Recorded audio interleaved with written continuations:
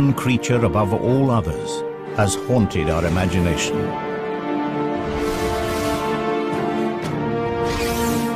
On land and in the air, the dragon has left its mark in the folklore of our ancestors.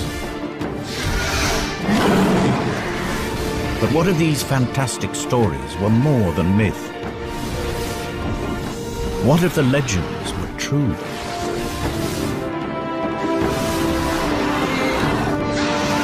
This is the story of a unique family that survived from the time of the dinosaur to make a final stand in the Middle Ages.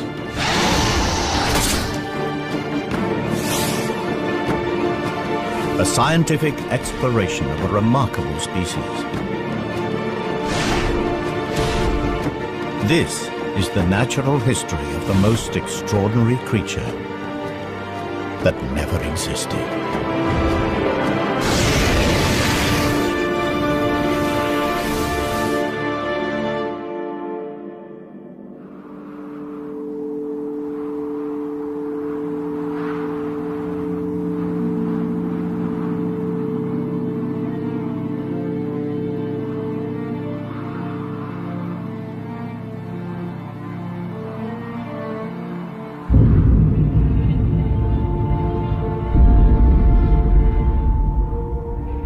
The Cretaceous period, a time when the world was ruled by the most fearsome predator that ever walked the earth. Tyrannosaurus Rex.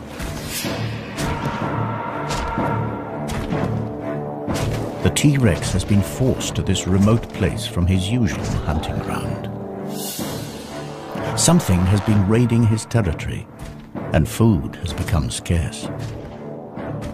He hasn't eaten for days.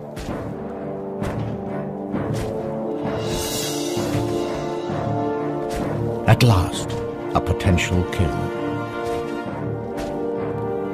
But the T-Rex is cautious.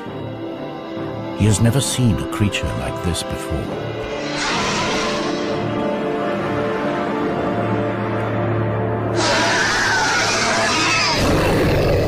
Hunger drives him on. The T-Rex has a clear weight advantage. So his prey bluffs, extends its wings to give the illusion that it is much larger than it really is.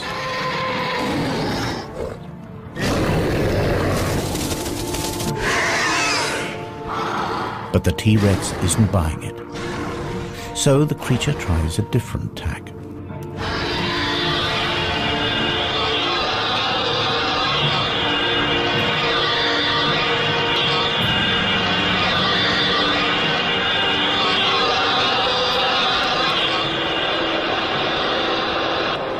Cry carries for miles.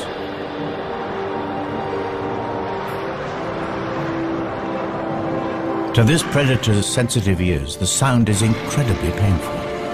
But the T-Rex is still not deterred.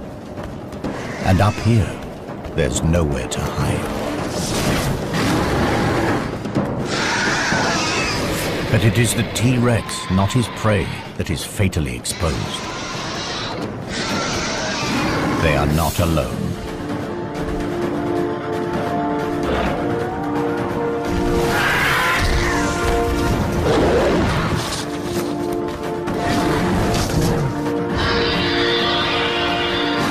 This is an adult female, a fully grown prehistoric dragon. This is her territory and she's protecting her son.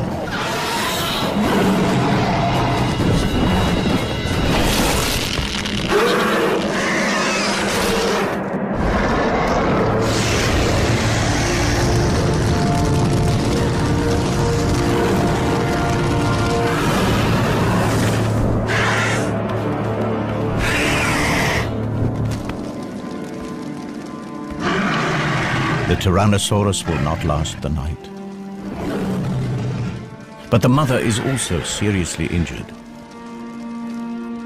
With a broken wing, she can no longer hunt to feed herself or her offspring.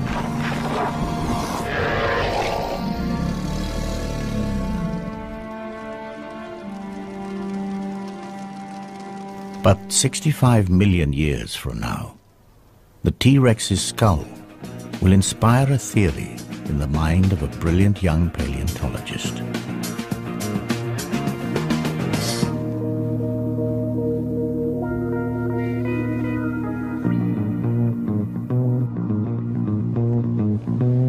This is one of only 3 intact T-Rex skulls that have ever been found.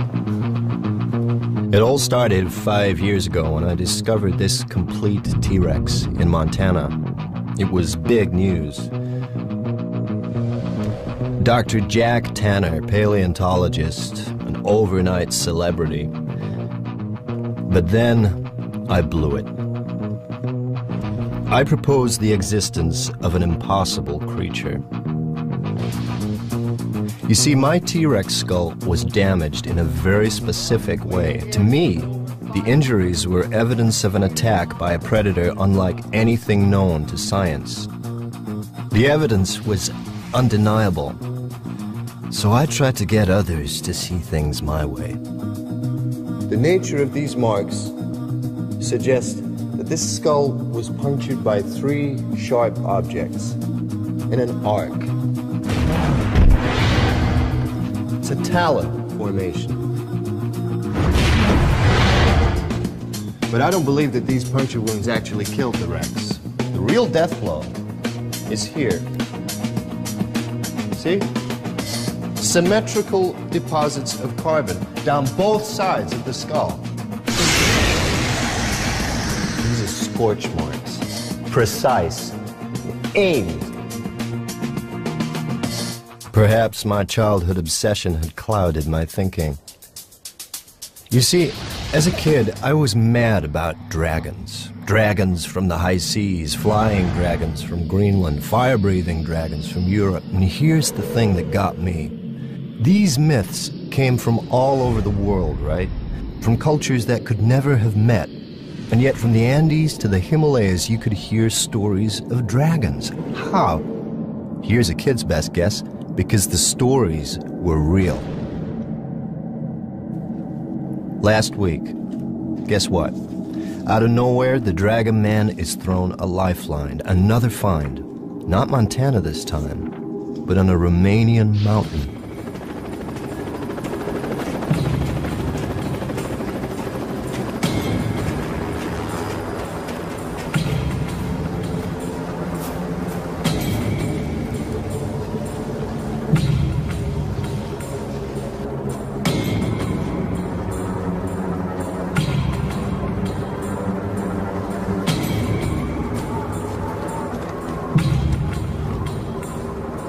Extreme skiers had fallen into a network of ice caves. They found something horrific.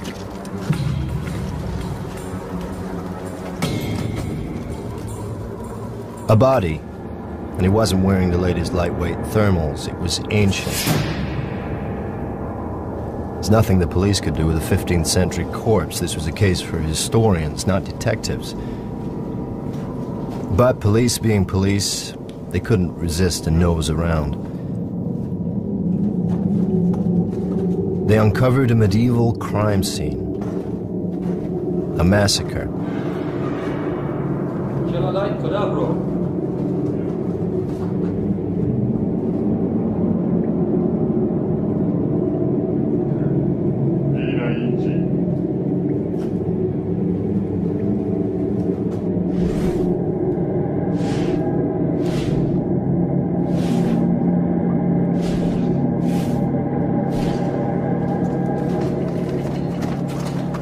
They moved deeper into the cave and soon wished they hadn't.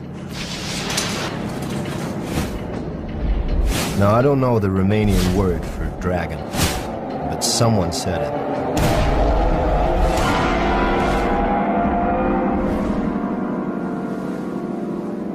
So the Romanians contact the museum in London. Is this thing a hoax or what? Now, the museum, they're ready to pass. They have an international reputation to maintain. I get to hear about it and figure I'm the perfect solution. The man with no reputation to lose.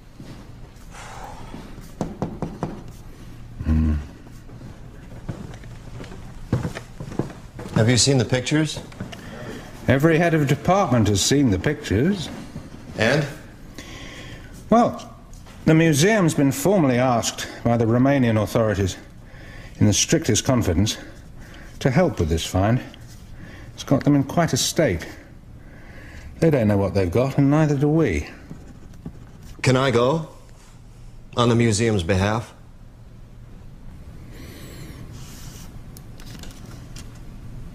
I can call a meeting.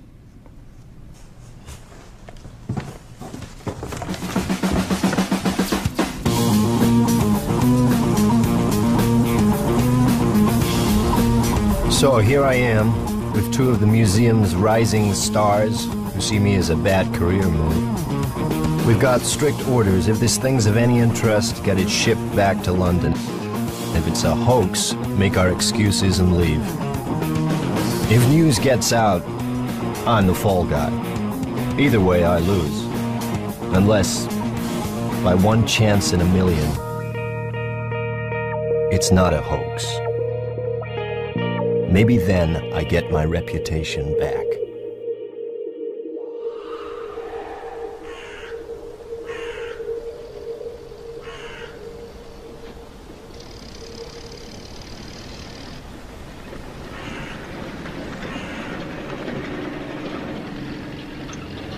It starts badly.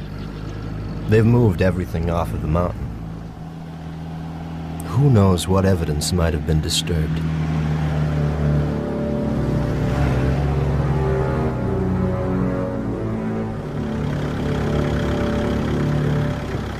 So we're in the backwoods, at a makeshift mortuary in an overgrown shed.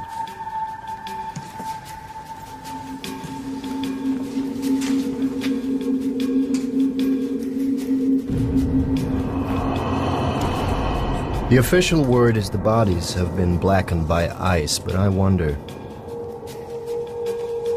Ask me, I'd say they have a different story to tell.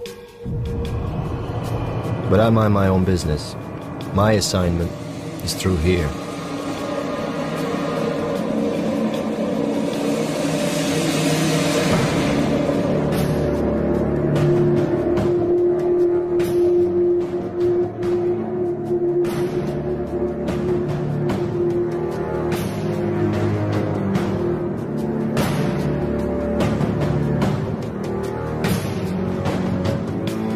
Nobody said anything about a whole carcass.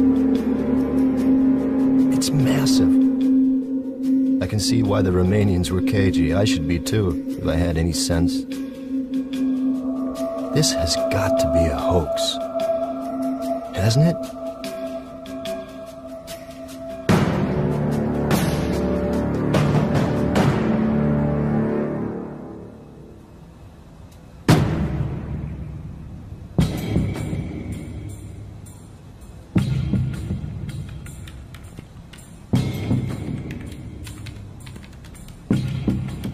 Okay, so let's get this over with. 12:05 p.m., June 25th. Dr. Tanner and team have forced to begin an immediate examination of an unidentified animal. The skin looks real enough. Too well preserved. If this is a hoax, it's the best I've ever seen. Okay, sweetheart. What are you? The hide is scaly. It has a tail. Now, both suggest that this is some sort of reptile, and yet there are two limbs visible ending with what appear to be talons.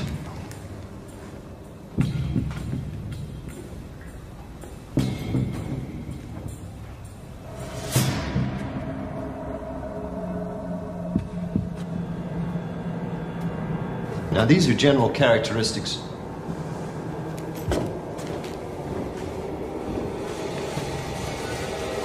Characteristics of powered flight.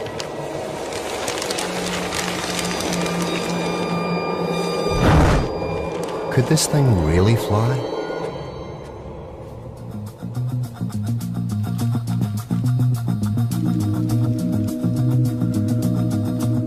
It's too heavy for these small wings.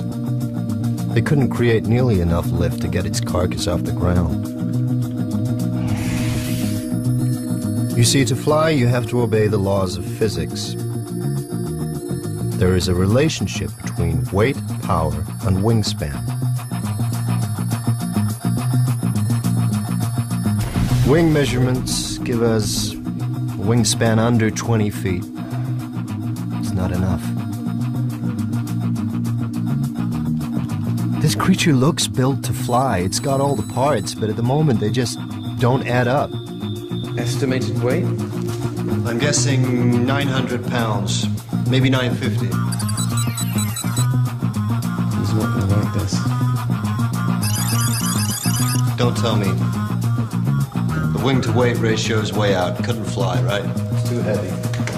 A creature with wings that can't fly. That spells trouble. 2 weeks have passed since his mother saved him from the T-Rex, and the young dragon is in trouble. His mother is dead. The injury to her wing proved fatal. He cannot fly, and with no one to hunt for him, he too will die. The smell from his mother's carcass is attracting scavengers. For the moment, they're just pterosaurs. But who knows what other creatures may pick up the scent. This dragon lost his mother at a critical moment. Somehow, he has to teach himself to fly before it's too late. And if he does get airborne, it will be thanks to one of nature's most astonishing feats of engineering. This just gets stranger by the minute. Internal scans show a massive heart. That's typical of flying creatures. Those chest muscles would need large quantities of oxygen-rich blood. Your bones are perfectly designed for flight, too. The internal structure is very specialized. It's honeycombed. You see this lightweight structure in bird skeletons. Their bones are strong, but still light enough for flight.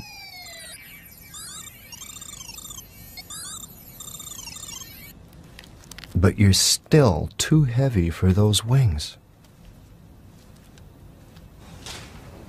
Come on, what's your secret?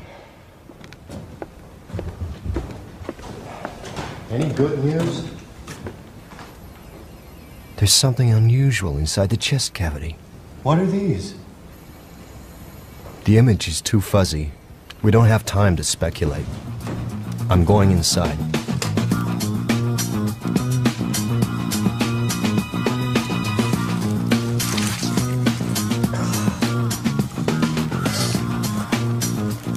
The plot thickens. A second pair of lungs? But there's no internal structure. Bladders, maybe? They must have held something. Will you pass me a syringe, please?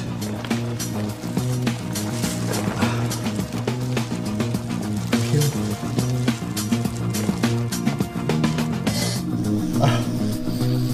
It's gas. Analysis, please.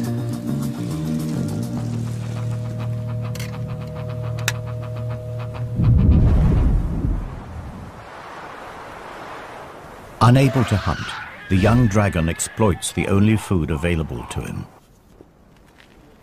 His mother's meat will keep him alive for a few days. But if he can't fly, he can't hunt. His future looks bleak. Yet, even in death, his mother may still help him. In their gut, all creatures contain bacteria that help them to break down food. And as they do this, they release gas. But the bacteria inside dragons are unique, and the gas they produce is special. It is channeled into 2 storage chambers, the dragon's flight bladders.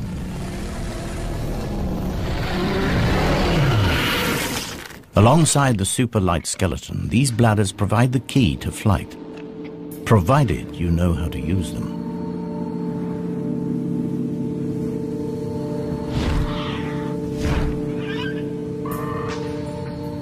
This young dragon will have to learn fast. The scent of his decomposing mother has attracted the most dangerous creature imaginable. An aging male dragon. Its broken horns and dull markings betray a dragon at the end of his days, and this is bad news for our juvenile. Continuous battles over territory mean that most males never reach old age. But this dragon is still around. He's a survivor, and he's hungry.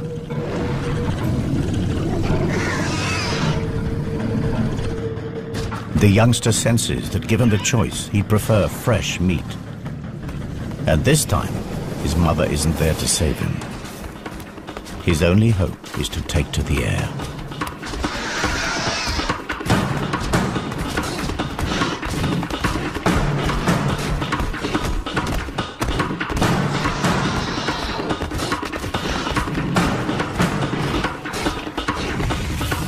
Okay, gas composition, predominantly hydrogen.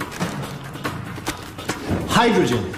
It's 14 times less dense than air. It's odorless, colorless. You put hydrogen in a balloon, what happens? It floats away, right? The juvenile heads for the trees. The old male cannot fly here.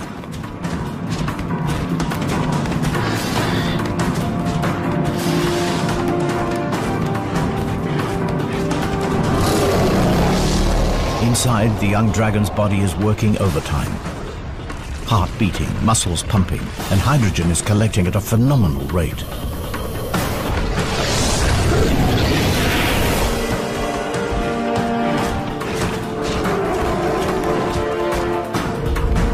Fully expanded. What would you say is the cubic capacity of one of these things? 15 cubic feet. There are two. That's 30. 30 cubic feet. A pump full of hydrogen. What kind of lift does that give us? Not quite there, but maybe.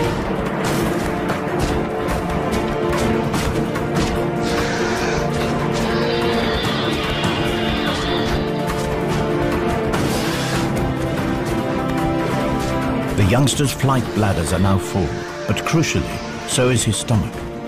The undigested meat is weighing him down. Just in time, instinct takes over. He empties his stomach and spreads his wings.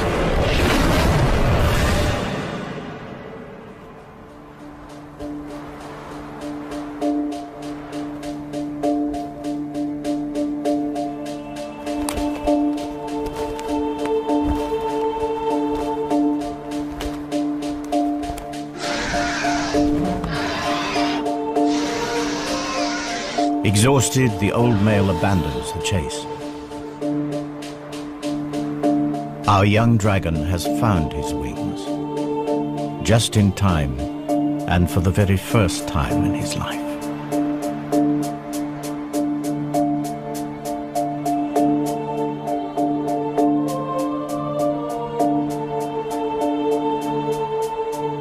Analysis suggests it's to be confirmed that maybe, just maybe, this creature could fly. This is no hoax. This thing is for real. A gigantic flying lizard. Too much to expect that you could breathe fire, too. If it's interesting, bring it back to the museum. That was the plan. Well, it's interesting, all right. But let's see what else we can find out before we have to leave. Okay. Time to put our heads into the lion's mouth.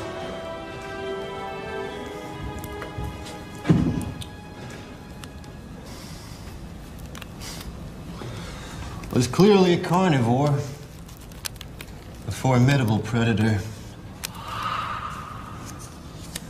What's going on here? You've got incisors for ripping meat, and molars, grinding teeth. Stingrays have the same kind of teeth for crunching rock-hard shells. What would a meat-eating predator want with teeth like these?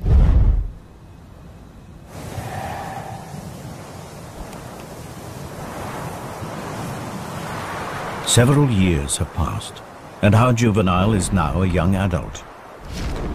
But he is homeless. Without territory, he will never have a regular supply of food, and he will never mate.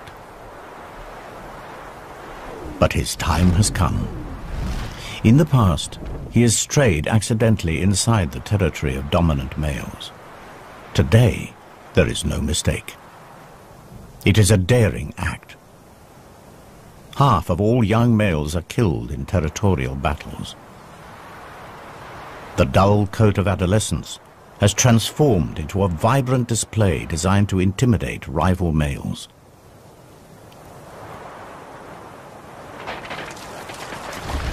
But before he makes himself known, he takes on stores of a rare and valuable mineral found at the heart of every dragon territory. He is preparing for the fight of his life. And these rocks will hold the key.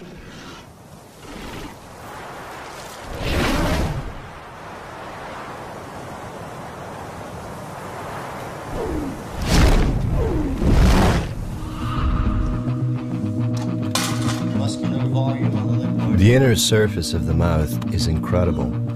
It's almost armor-plated. Now this is something I've definitely seen before. A fleshy valve at the back of the throat.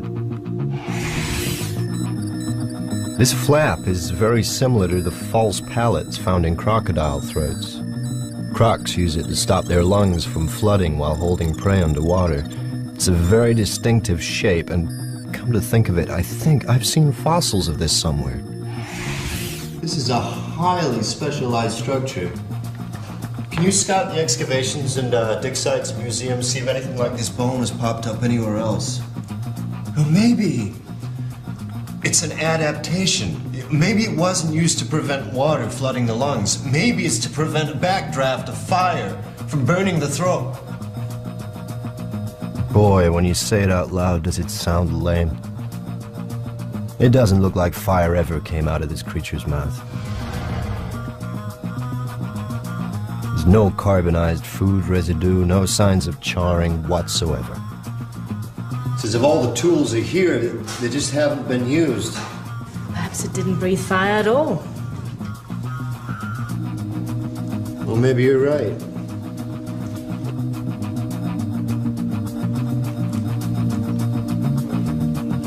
Let's take a step back. Nature isn't constrained by our lack of imagination. Think about it. The natural world is full of bizarre creatures that have the most extraordinary weapons, tongues like spears, colors that change, and shapes. Lassos even, but a creature that breathes fire? Bear with me. Meet the bombardier beetle. Now, when this guy gets angry, he fires out liquid at a temperature of over 200 degrees Fahrenheit. Now, how's he do it? By pumping a liquid fuel into a reaction chamber where a catalyst ignites it. The exploding chemicals have nowhere to go but out. And with a bang! Now, is that how dragons did it?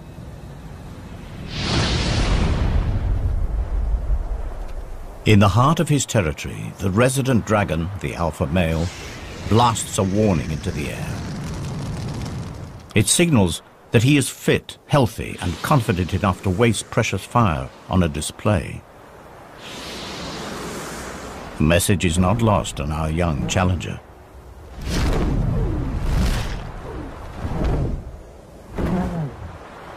If he has any chance at all of winning this duel, he must be at his very best, because the stakes are high.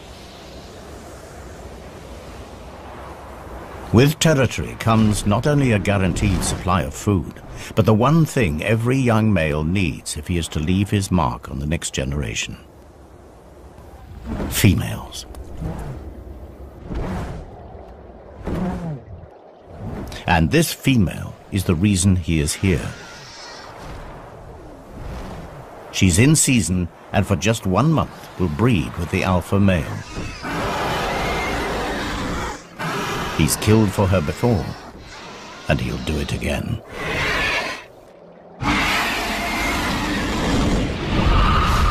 Okay.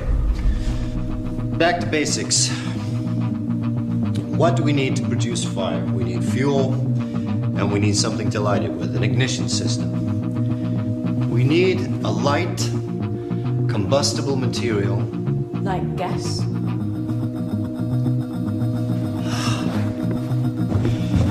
Now, what did you say was in these things? Hydrogen and methane? How could I have been so stupid? I need a light.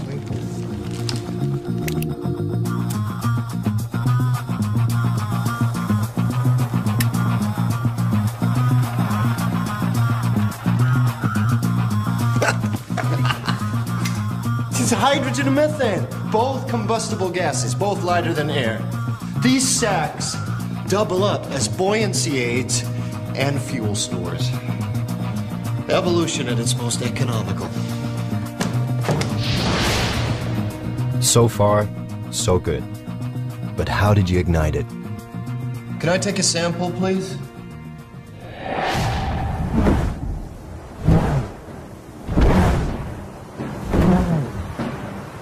The alpha male is an experienced warhorse. With nothing to prove, he's lost the bright colors that mark out the young challenger.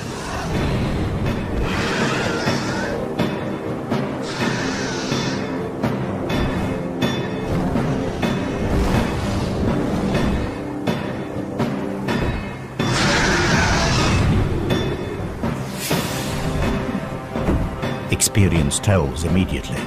The alpha male catches our youngster with his first strike.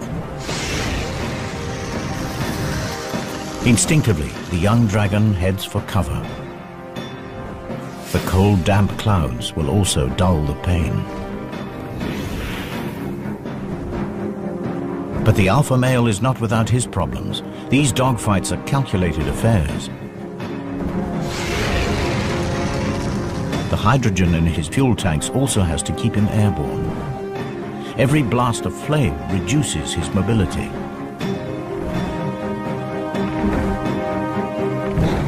The challenger appears to accept defeat. He heads for the territorial boundary. It seems that now his best hope is to escape with his life. The alpha male drives on. He would rather finish him now, but he has misjudged his young opponent. The youngster is faster, more agile, and crucially, he has a full payload to burn. Wouldn't you know it? That sediment on the creature's molars, it's rock, with particularly large traces of platinum. Platinum is not just a precious metal, it's also a catalyst. Like our old friend the bombardier beetle, fuel needs an ignition system. And when platinum combines with oxygen and hydrogen, it combusts.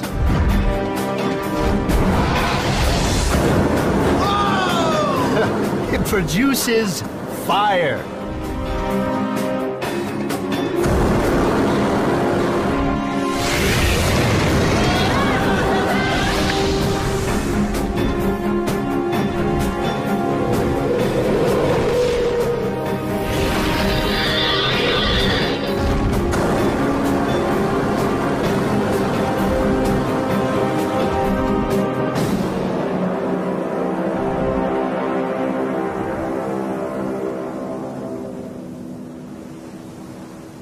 Our young pretender has triumphed. The female prepares to accept her new dragon overlord. All his life, he's fought the odds, and at last, he's made it. My theory was right after all, and you're the proof. You could fly, you could breathe fire. 65 million years ago, one of your ancestors killed my T-Rex. So how did your ancestors survive when the dinosaurs didn't? The natural history of our planet tells me that it simply couldn't have happened. 65 million years ago, at the peak of our dragon's success, a curtain comes crashing down on the Cretaceous period.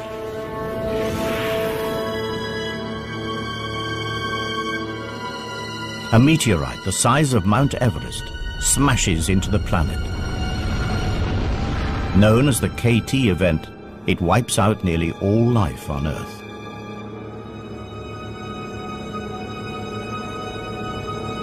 But somehow your species did survive. How?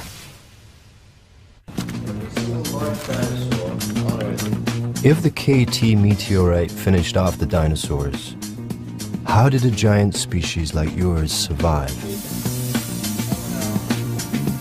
Let's think straight. What other large creatures survived KT? Sharks, skates, rays, turtles, coelacanths, amongst others. And all have in common? They're marine life. And crocodiles, too. Crocodiles. The false palate, it's found in crocodiles. Raised nostrils, suggesting a creature that could hold its prey in its jaws and breathe while completely submerged in water. But this creature didn't swim, it flew. It has wings and talons, not webbed feet, suggesting the palate must be an evolutionary relic. Somewhere in the dim and distant past, this creature's ancestors lived in water. You swam from extinction.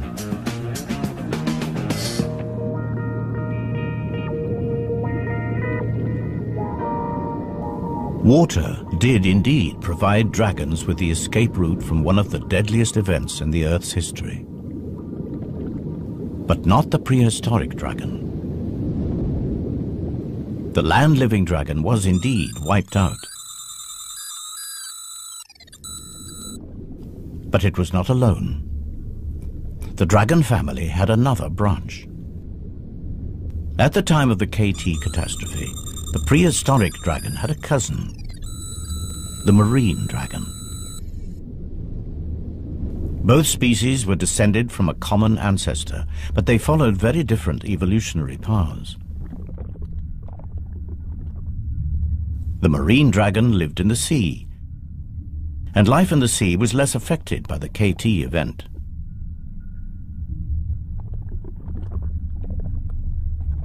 As they evolved, their flight bladders became swim bladders. Their large wings reduced to become fins, and their powerful tails became rudders. Marine dragons thrived.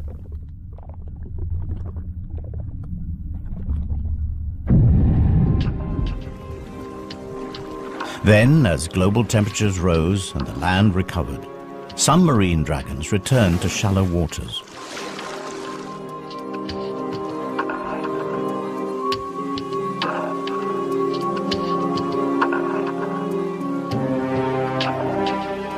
Through estuaries and rivers, they eventually made their first tentative steps back onto land.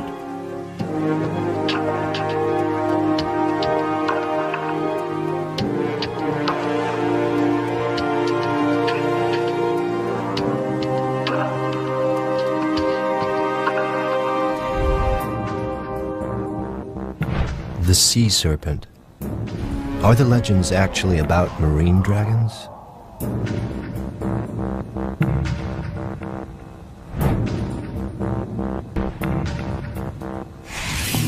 That false palette, guess what? Looks like it's turned up at a dig site. This could be our missing link. Well, what kind of environment are we talking about? Forest. What kind of forest? Bamboo. I knew I'd seen the palette before. It was in that excavation in China. I thought it had been from an extinct branch of crocodilian. Turns out to be much more exciting. So the water dragon came back on land and evolved into new species, at least one of them in Asia. Forest dwelling. What would you be like? Well, in Chinese mythology, dragons are low-slung, elongated, slender. The kind of body one would expect from an animal that's recently adapted from water. Was it really suited for life in a forest?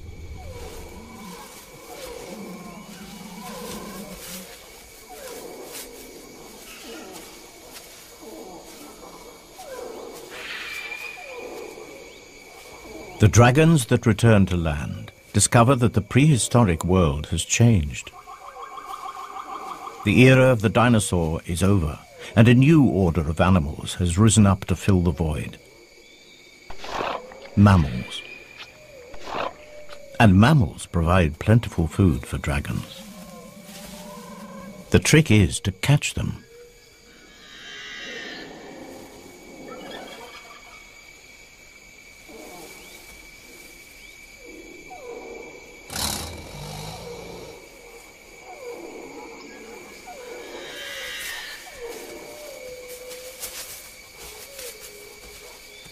The superb camouflage and silent movement has made this dragon all but invisible in the bamboo forest. The wings on this dragon are too small for flight, but the flight bladders provide gentle lift and allow her to glide silently across the forest floor. The markings on her skin break up her outline in the dappled forest light. And to be sure, this massive relic from the age of the dinosaur has had to develop new tricks. Hunting mammals in this compact environment requires tremendous guile. Small, fast and agile, mammals have incredibly acute hearing and smell. Alerted, they can disappear in an instant. Positioning herself downwind from her prey, she lies in wait and listens intently.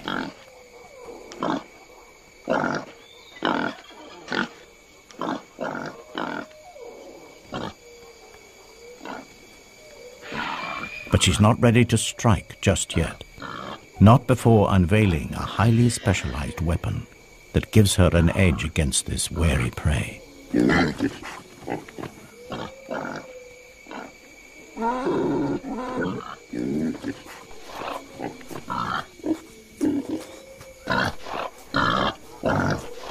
The forest dragon has developed a remarkable behavioral strategy. Mimicry.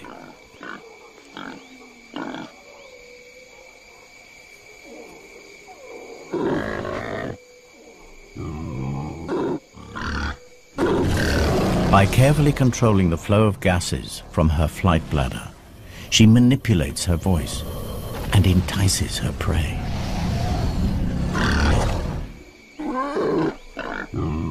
But her hunt is disturbed. There's an intruder in her territory, a creature that will come between this dragon and her prey for the last time. It's not just the invasion of her territory that riles her, or the loss of the odd meal. This animal is a real and emerging threat to her very survival.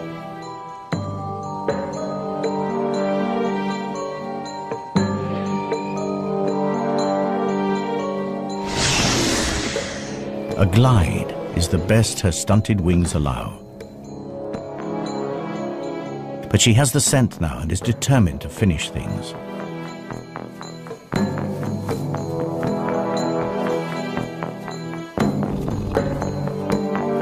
Smaller and more mobile in the forest undergrowth, the new mammalian predators are proving to be accomplished hunters.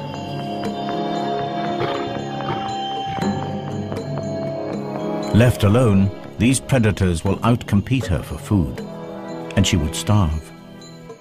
She isn't going to let it happen. The dragon closes to striking range. She blends into her surroundings, unseen, but not unheard.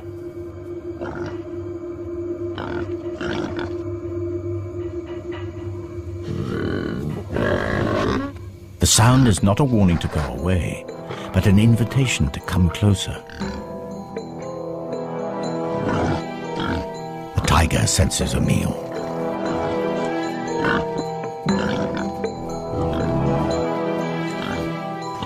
But he is a cautious hunter. The dragon tries a subtle change of pitch.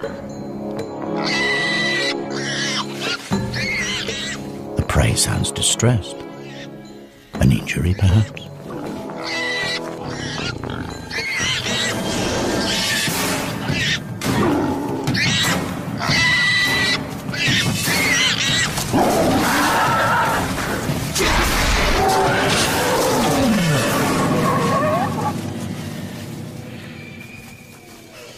The tiger falls for it hook, line and sinker.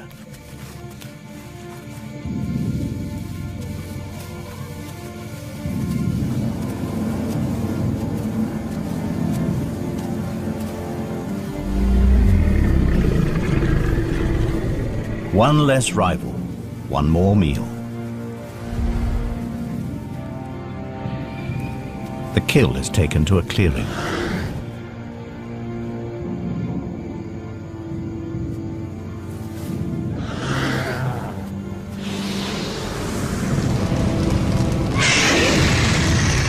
The forest dragon has adapted its ancient weapon into a culinary tool.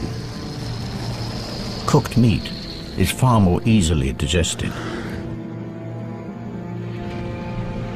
But the flames draw another mammal near. A species that will prove a far greater threat to her survival.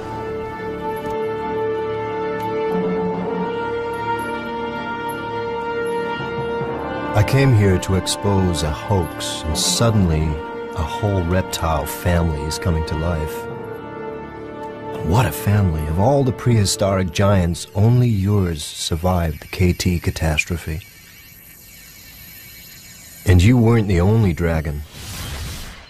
Seems there was a forest-dwelling Asian dragon, a sea dragon too, just like the myths.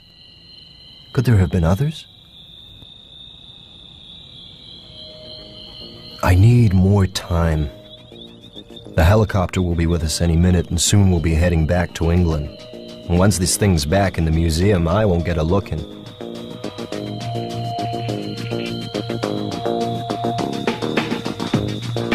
Until then, we'll keep scanning.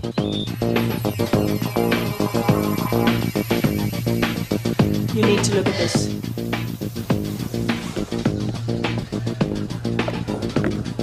I've just noticed these fragments here. What are they? Crushed ribs? No, the rib cage is totally intact. But they're bone fragments, right? What are they? That explains the weird proportions.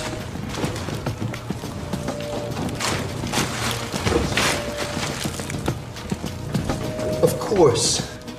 It's got 4 legs. And 2 wings. 6 limbs. No vertebrate that ever lived has 6 limbs.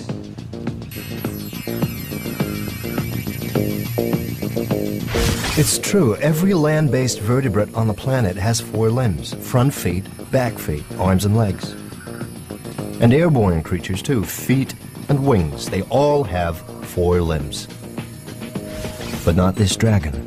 It's got 6. It can't be a fake. Not now. If those legs are for real, then they'll show up in its DNA. Oh my. Now that's some freaky mutation. This creature has a genetic adaptation unlike anything in the animal kingdom, and wouldn't you know it? In the gene responsible for generating limbs. And it's here in mythology, too. The Chinese, the Aztecs, Polynesians, they all drew images of creatures with the same adaptation, giant 6-limbed reptiles. The clue was there all along.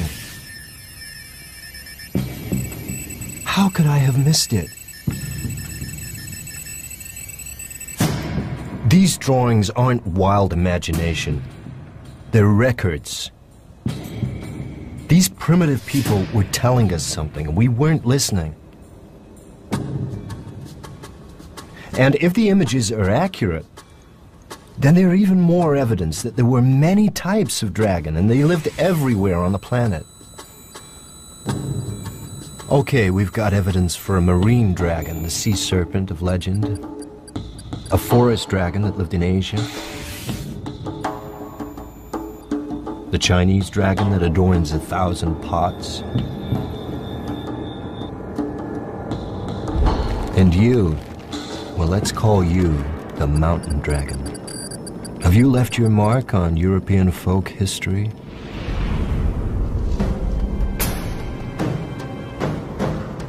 Romania, dragon iconography.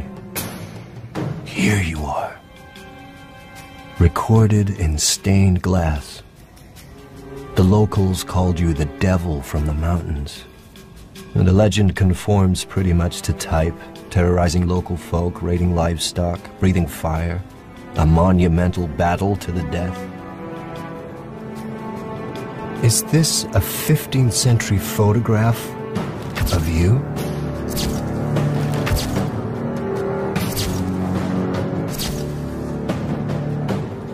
So the local farmers gave you a name, the Mountain Devil. And what kind of devil were you? We're down to the wire. They'll be moving the body out any minute, and I'll have to leave with it. One last check. Could we have missed something? What's that in the heart? That's something embedded in the right atrium. That's not organic matter.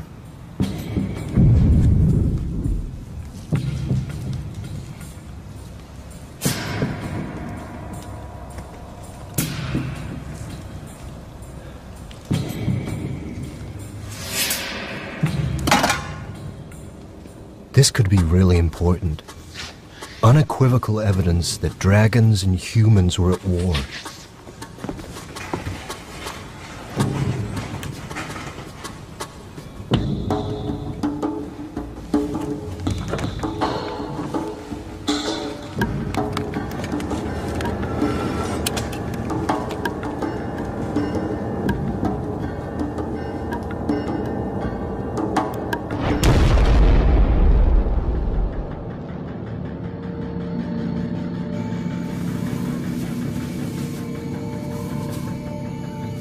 Throughout the age of mammals, dragons survived. But their survival was precarious. Fire was the ace that kept them one step ahead of the competition.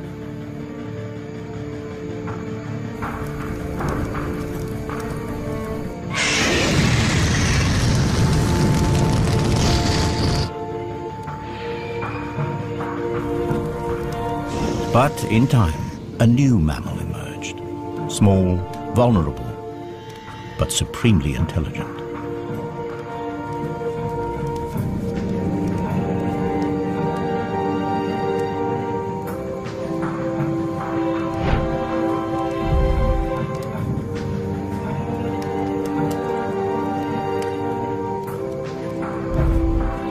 Physically, man was no match for a dragon, but he recognized the possibilities of fire.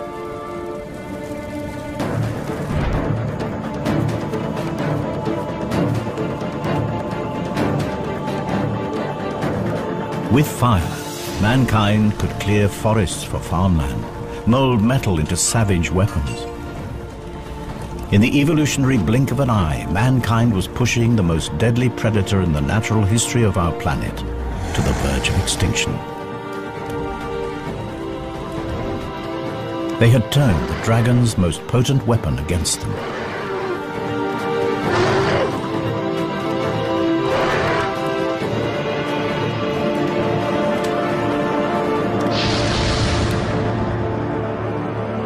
The stories of these epic battles were recorded in folklore around the world, culminating here in Romania.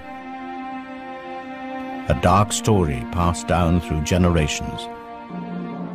The story of a demon on a mountaintop, and of knights drawn into the mist, never to be seen again. Until now.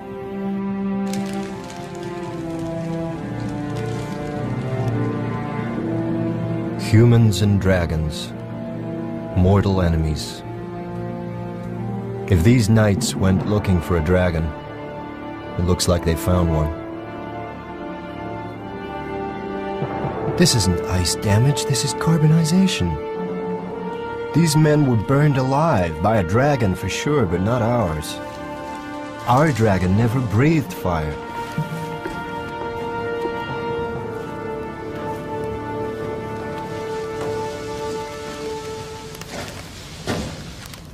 We haven't finished yet. Yes, we have. Look. Look. Carbon. I found it on one of those bodies out there. Those bodies have been scorched.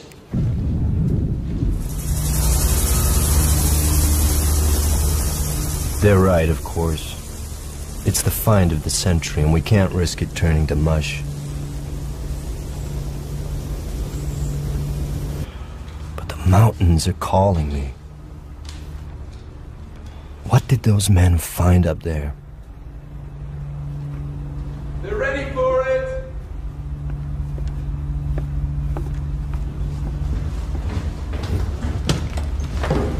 This section here. Am I just reading this? Is this a reproductive system? These are oviducts, right? Small ovaries. It's a female. Yet there's no evidence of follicular activity. The reproductive tract is immature.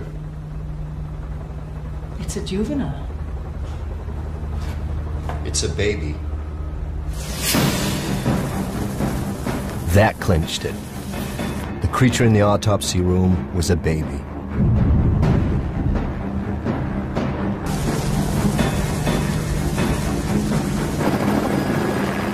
The cave wasn't just the scene of a random crime. It was a nest. The local myth is starting to sound remarkably like an accurate verbal account of a real event. The knights weren't killed by our dragon. They were killed by an adult, perhaps defending its young.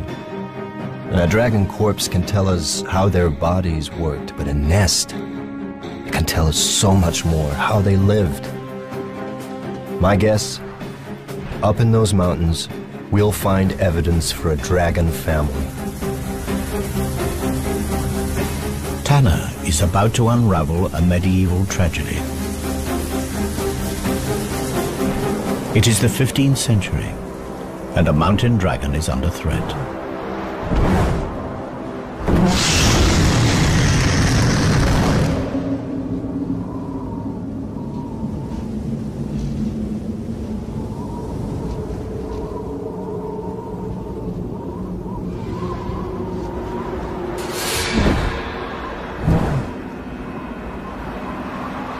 The distant ancestors of this female mountain dragon fed on the wild herds that roamed the vast Asian grasslands. But the herds were tamed by man. For dragons, they were no longer fair game. They were livestock.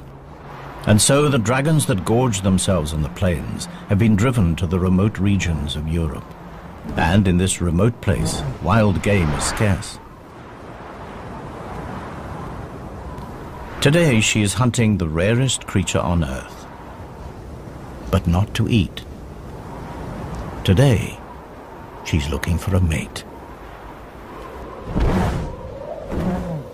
She spreads her scent throughout her territory.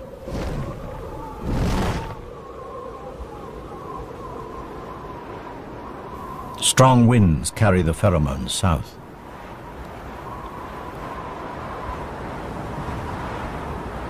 Female dragons mate once every 7 years, yet this mature female has never seen a male dragon. Nevertheless, every year when she comes into season, instinct commands her to play out the rituals of attraction. Her season is almost finished, and the window will close for another year.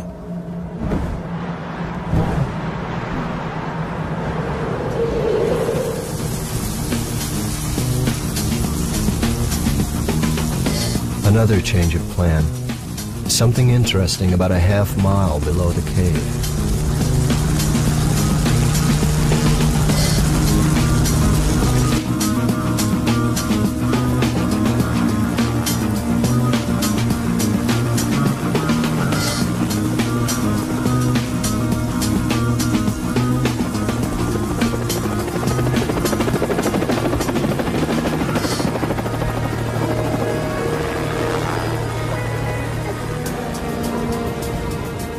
The melting snow has revealed unusual features on the rock.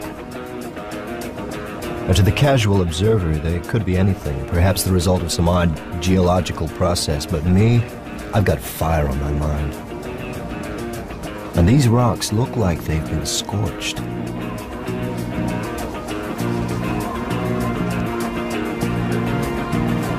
No, don't worry about samples. I need you to follow this line and look for more burn marks. And tread carefully, watch for hidden crevasses.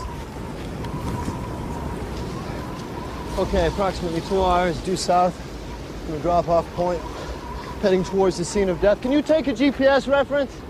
Okay. Evidence of discoloration of the rock.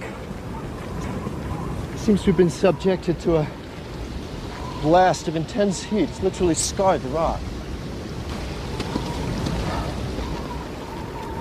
These rocks have been burned to melting point in symmetrical lines. The dimensions are frightening. Lightning couldn't do this. Forest fire? It's not likely. We're halfway up a mountain at the edge of a glacier. The lair is nearby. Was there some kind of fight?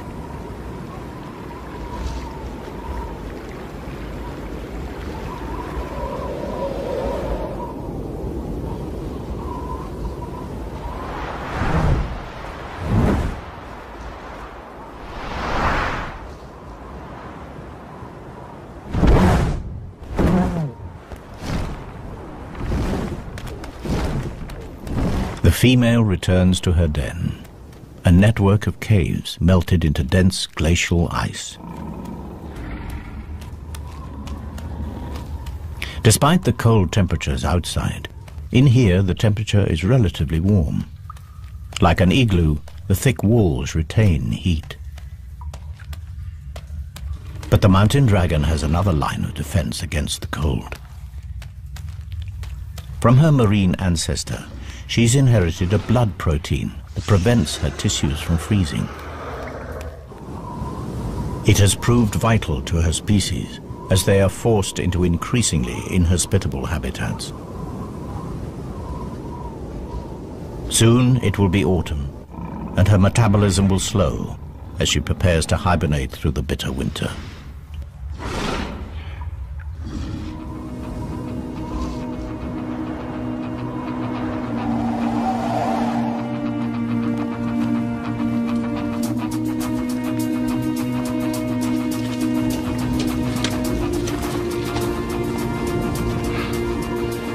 This is it.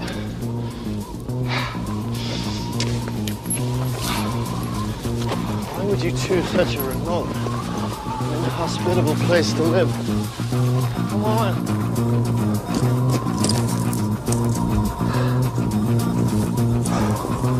Well, the police have done their job. Now it's our turn. Set up ultrasonic mapping and grid digital tiles of all the surfaces. We need to get a clear picture of what this place looked like 600 years ago. Can you begin excavation of the floor and the walls? Any extra forensics that we may have missed that may give us some clues as to the nature of the creature? I'm on it.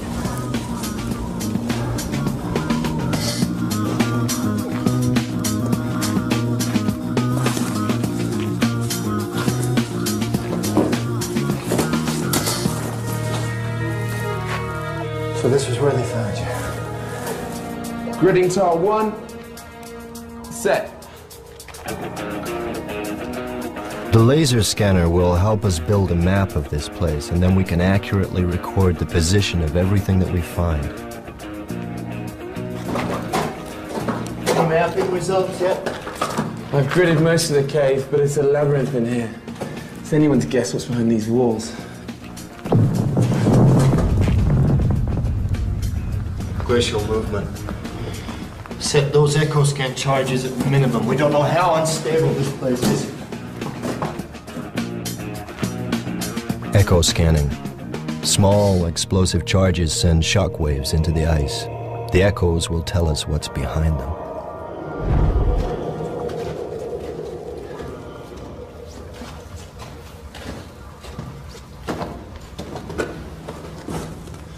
What is it?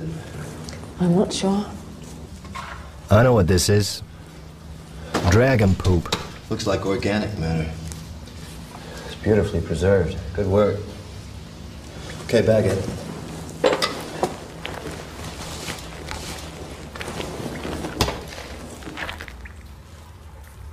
Sorry. Evidence of bone shards. And look, these look like fruit stones. Dates, huh? Not many date palm trees in the Carpathians 600 years ago. It's possible that she strayed, but it's more likely that this is the feces of another. And so the next question, why would you travel such an immense distance across the continents and the climates? What could possibly attract you to this place? Whatever dumped this had its last meal in a much warmer place. Somewhere a long way from here.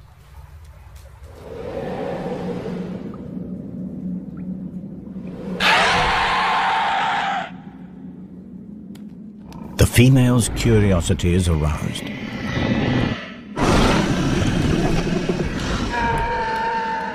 It is a sound she has never heard before, yet somehow it seems eerily familiar.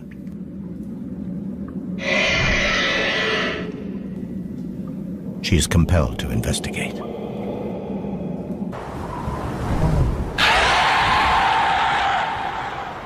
Against all odds, a male mountain dragon has picked up our female's scent. He's a nomadic dragon from the Atlas Mountains of North Africa. His search for a mate has brought him across southern Europe to the Carpathian Mountains. Now he has found her. Instinct takes over. And they do what their kind has done for thousands of years.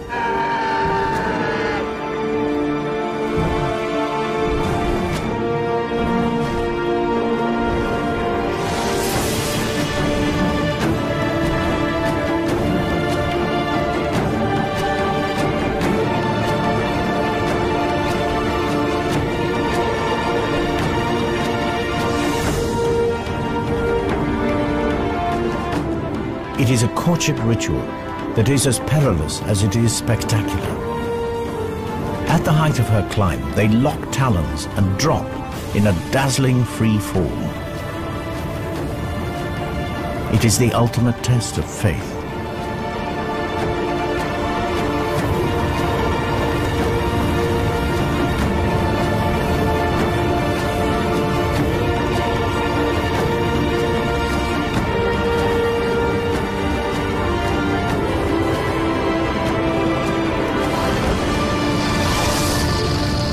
Scorches in the mountain rock serve as mute testimony to a spectacular and successful dragon mating, and a species on the verge of extinction that finds hope in a new generation.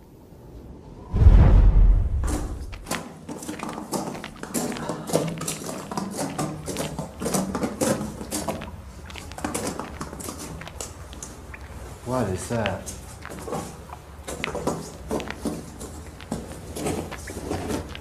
The initial investigation team must have had a lot on their minds. They sure overlooked this.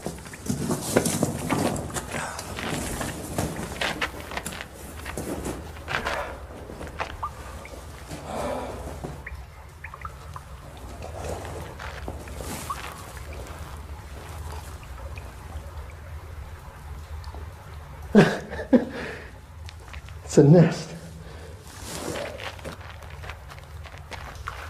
Judging from the size and shape of the calcified fragments and the curvature, I think it's safe to say that this egg was of considerable size. And given the fairly limited number of fragments, I think it's safe to say that only one egg would have been incubated at any one. Oh my God.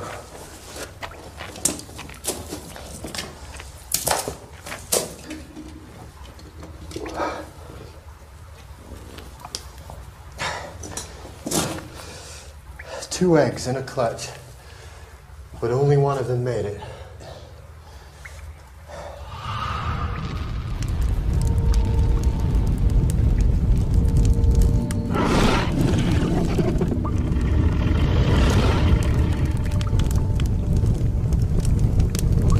Crocodiles bury their eggs in active compost to keep them warm.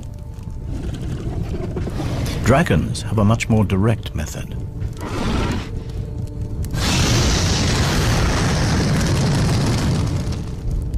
The eggshells have heat-resistant properties that can withstand intense temperatures. In fact, without this searing heat, the dragon chicks inside would die of cold.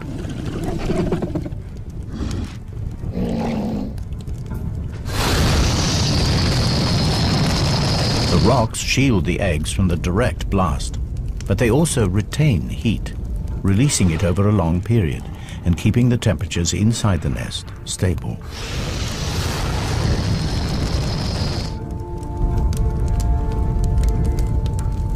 If she is to become a mother, careful and constant temperature control is essential over the long incubation period.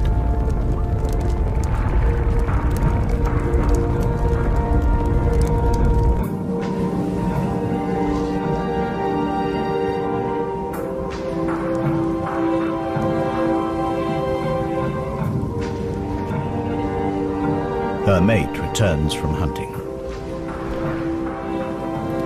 He has been unsuccessful again.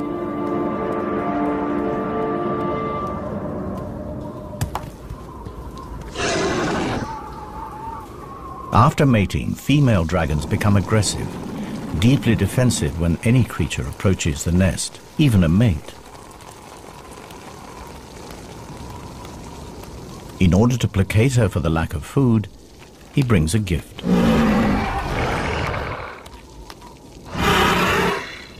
Another rock for the nest.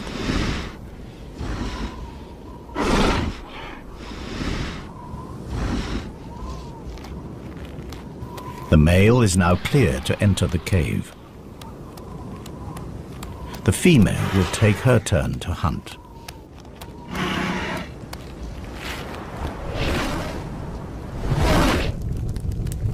Now the male has responsibility for the nest.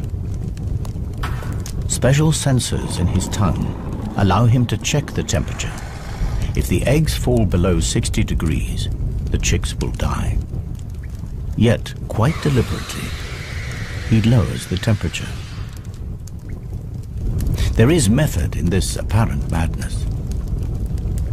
Just like crocodiles, the temperature in the nest will determine the sex of the offspring. Cooler temperatures encourage the development of females. Males, even sons, will compete for territory, food, and breeding females. Females suit him better. In normal times, this self-serving strategy is sound, but in a species on the verge of extinction, an imbalance in the sexes could prove fatal. Should anything happen to him, this tiny group is finished.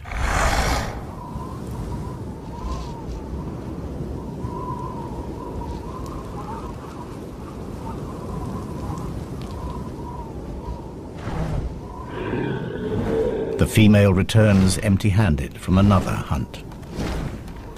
The male is not at his post.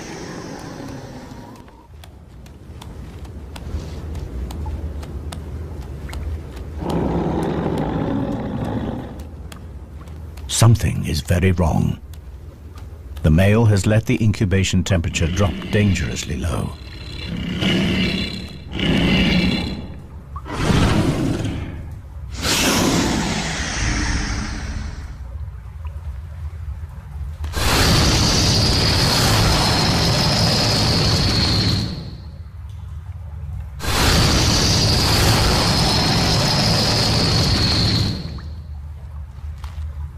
It is already too late for one of her chicks, but one might survive.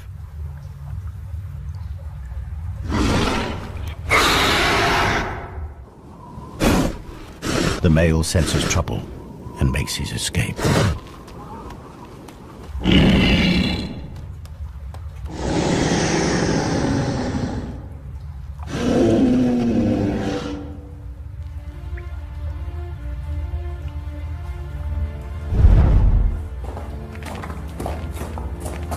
The cave continues to yield up its secrets at a fantastic rate. Bones from a domesticated sheep. You are preying on local livestock.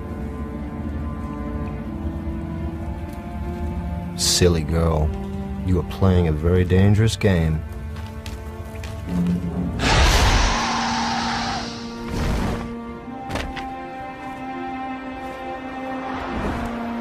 The female has taken to raiding livestock for food. She has good reason. This is her daughter. And her survival is the most important thing now. But by stealing from farms, she risks provoking the locals and placing her daughter in danger.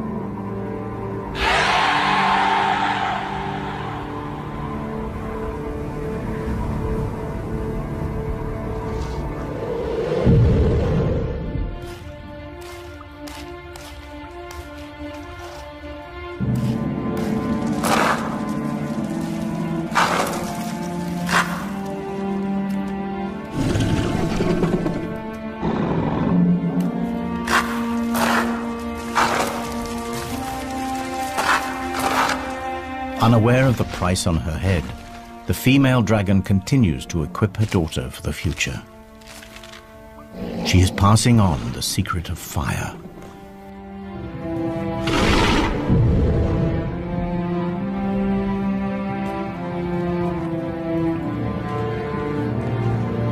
These marks could have been made yesterday. They were after something in the rock. We'll need tests, but my guess is that we'll find platinum. This nest wasn't built here for the view.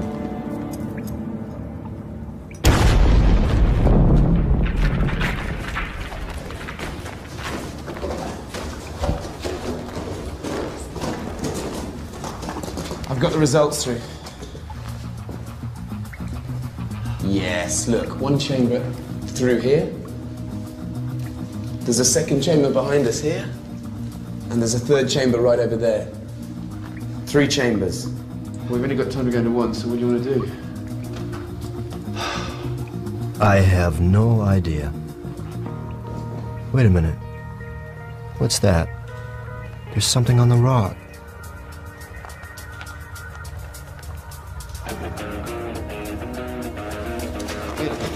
Stand here. Stand here. Put your arm. This arm. Stay there. Don't move. No, your arm back.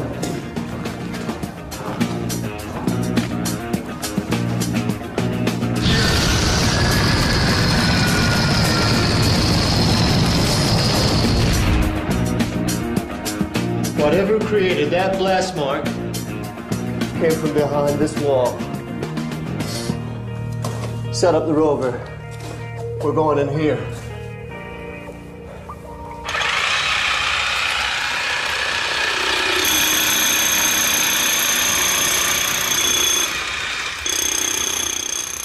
The ROV, Remote Operated Vehicle. One of the latest additions to the paleontologist arsenal. The small camera can scoot through the tightest holes to send back pictures.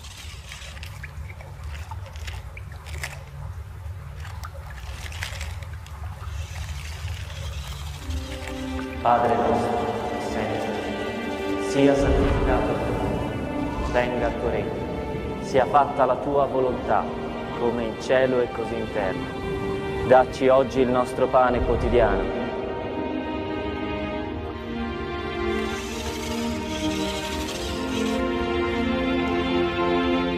E rimetti a noi le nostre debiti, le nostre colpe, come noi le rimettiamo ai nostri debitori.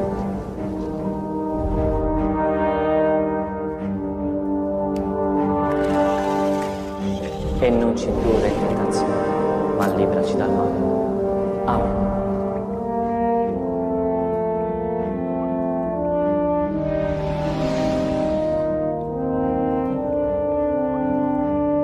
We gotta get in there.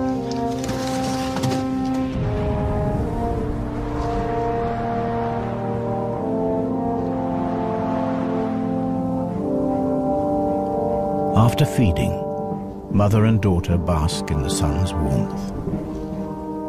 Their wings soak up heat like solar panels.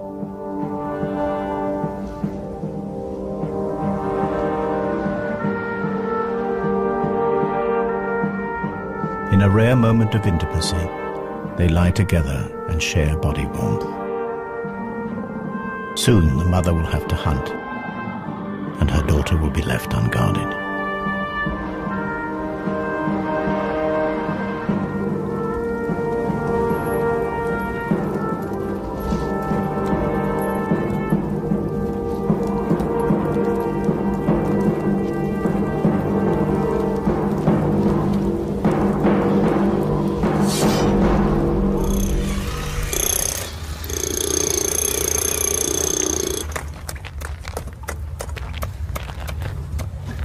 The nights in the mortuary weren't alone.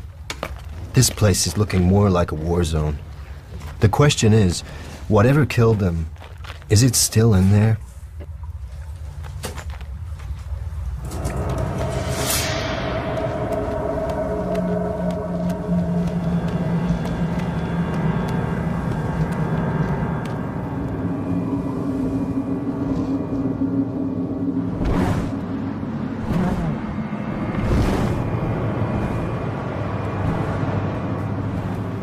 With summer drawing to a close, the dragon is desperate to fatten herself and her baby before they hibernate.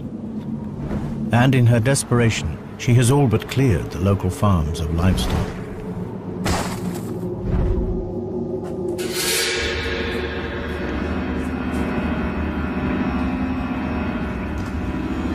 There are 2 more bodies in here.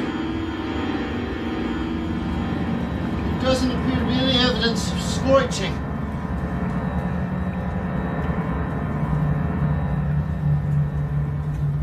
I'm getting closer. I know it. Where are you? Wait, there's another passage. I'm going through here.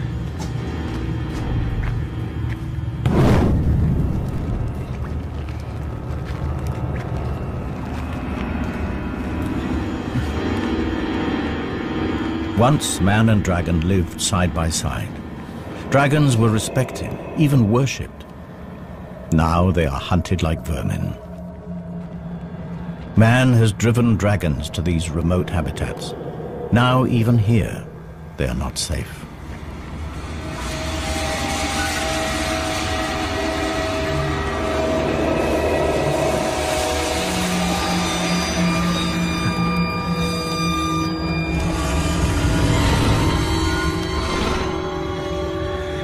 Without the ability to breathe fire, this immature youngster is vulnerable. But her assassins were reared on stories about their terrifying weaponry.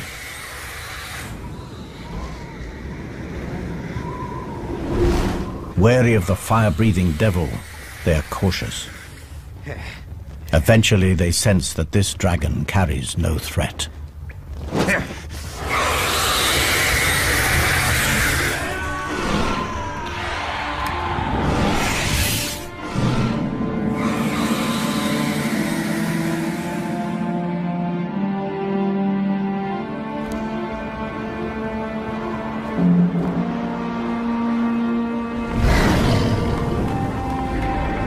The mother returns. Too late.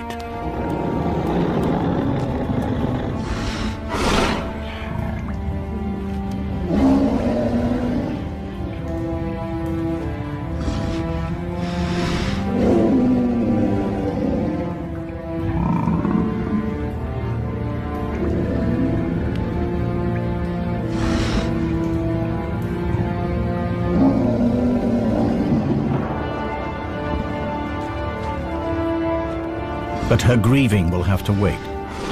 She catches a scent, chilling yet familiar. In a final insult, the assassin wears the blood of her daughter as a trophy. These warriors may have survived many battles, but nothing can prepare them for the fury. They are about to reap the whirlwind.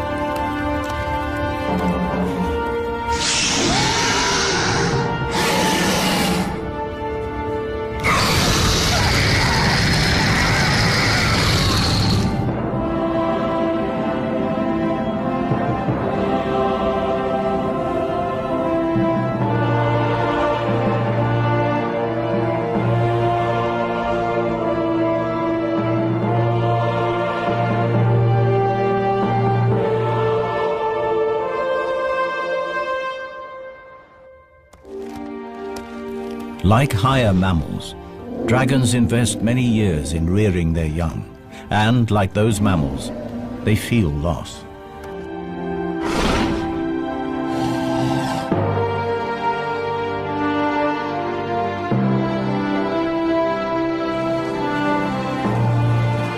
But the trauma of her daughter's death has brought the female dragon into season. She may still be mourning, but her body knows that to survive, she must mate again.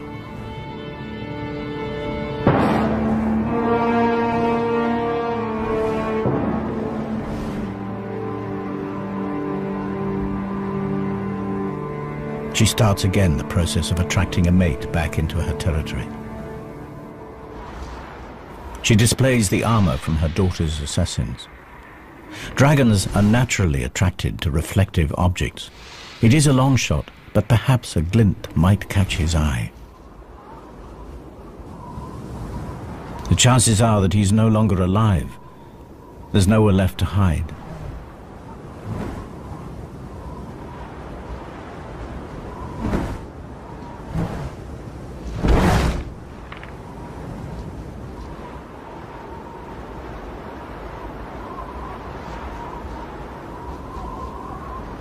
As winter draws in, hibernation beckons.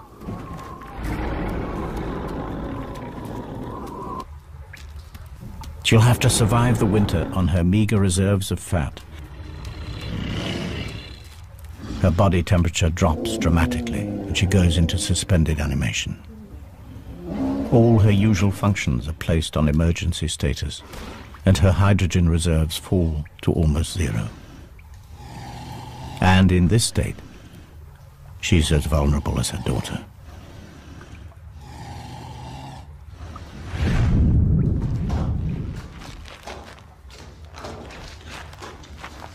Where are you?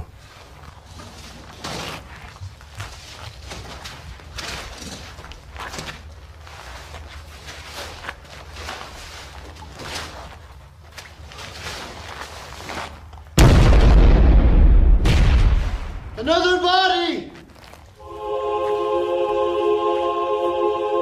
A spear. A body. It's crushed by something.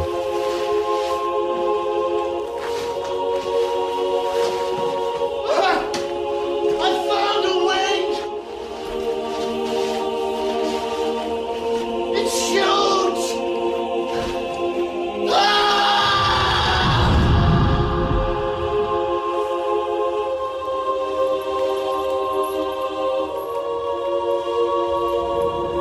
The female is woken from her torpor. More men have made the climb to her lair. This time they are better prepared. Mercenaries paid by the local farmers to settle the score.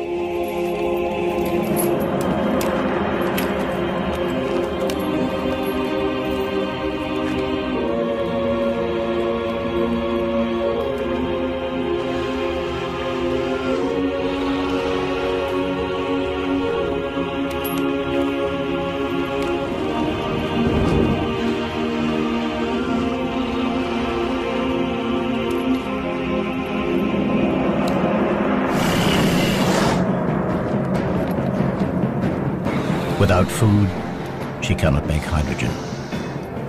And without her precious gas, she cannot fly or breathe fire.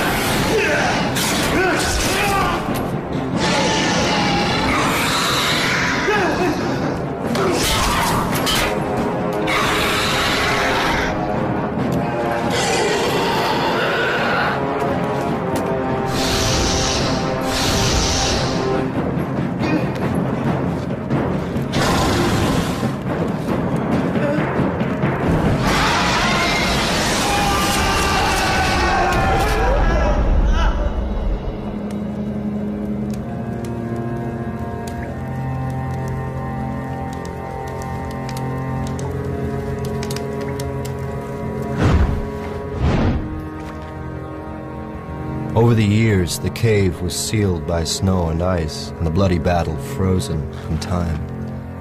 The dragon faded from reality to mythology, and would have stayed that way had these two dragons not revealed their secrets to us.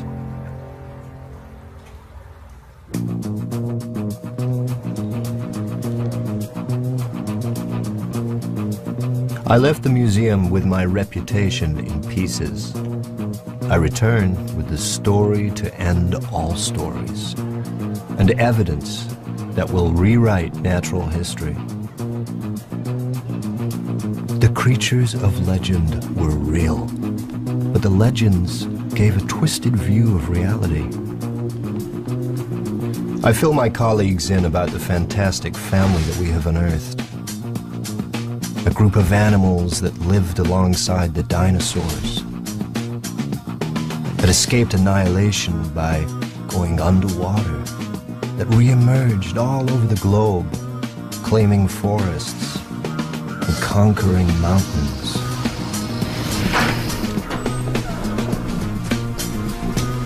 But I can tell that they're not listening. They want to see the evidence firsthand. And who can blame them? This way. And goggles on, please.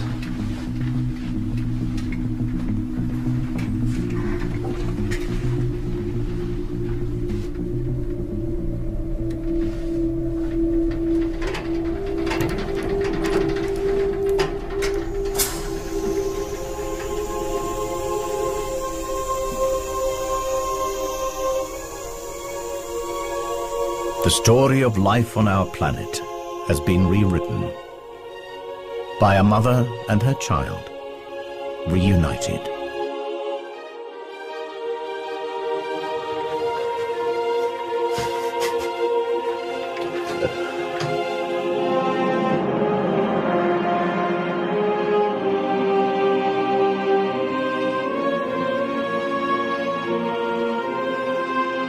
And that's what we have here.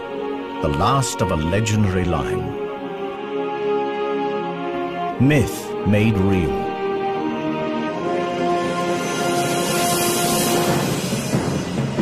The myth of a sheep stealer. The reality of a mother struggling to feed her young. The myth of a vicious beast. The reality of survival at any cost.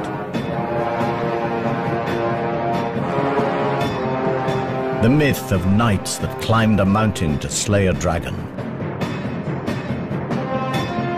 The reality, persecution and extinction. Now every dragon myth from around the world begs the same question. Were they real too? And the most important question of them all, were these really the last dragons?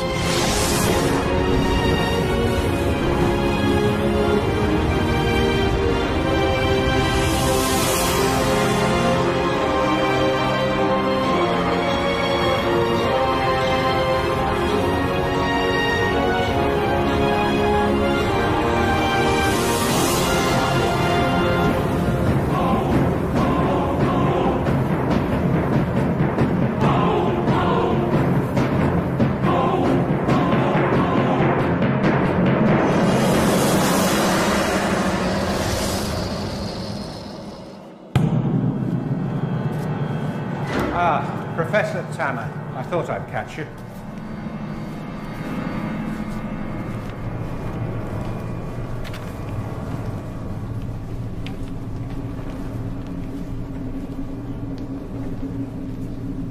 These were taken 2 months ago.